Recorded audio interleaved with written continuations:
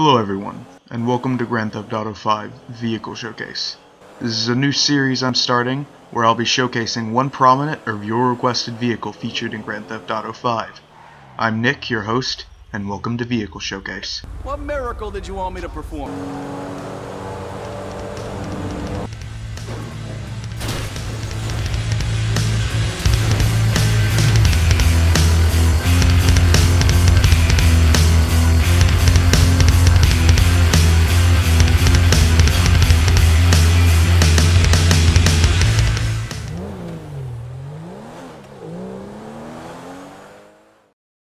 For our inaugural episode, we'll be taking a look at the Pfister Comet, one of the most outlandish and compact luxury sports cars featured in the game. Available for sale in single player at southernsanandreassuperautos.com for $85,000 and online at legendarymotorsport.net for $100,000. This car is notably more affordable than other, more flashier vehicles such as the Pagani Monroe and Rapid GT convertible. Normally this drop in price would result in a drop in quality as well, but you'd be surprised at just how competitive it is compared to the other sports cars you're thinking about stealing while you're strolling through Vinewood. While the official credentials boast a 3.1 second 0 to 60 speed, my own in-game tests have shown that this number is actually closer to 5 seconds, which is still fantastic. It also braked from 60 at just around 2 seconds, which is great for those wanting a pristine car from start to finish and need to make hard stops. Solid reverse driving handling and reverse speed of up to 35 miles per hour also help out tremendously in tight spots against police, gangs, or the angry 40-something bald guy you just stole this car from.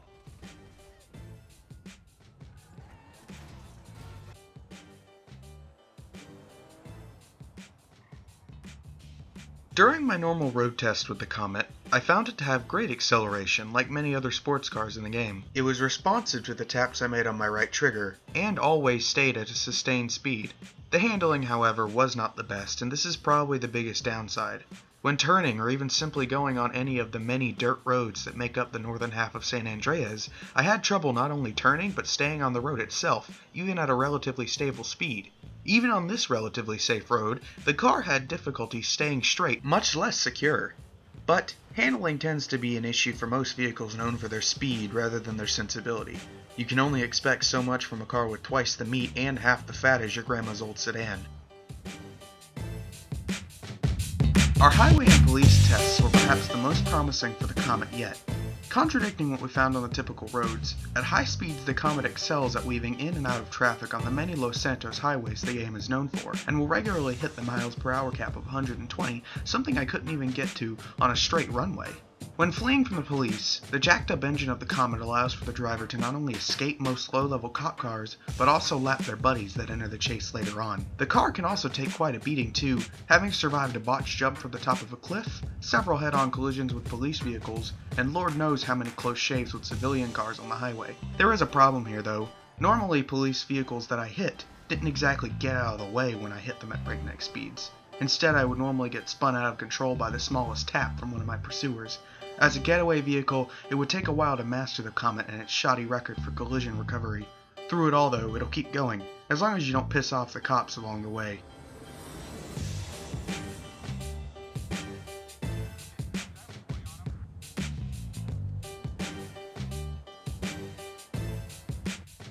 Online, the car has a $15,000 increase from its campaign counterpart, and we can't figure out why. The cars are exactly the same, save for some possible cosmetic changes we didn't notice, and using the car against other players isn't exactly recommended either. Sure, it's fast and will probably blow whoever you just ran over sky high, but if they step a few feet to the left, you'll miss them, and if you try to adjust to hit them again, you might just spin out. Also, with it having only 2 seats, you and your crew might need another 2 or 3 of these puppies to get anywhere at all.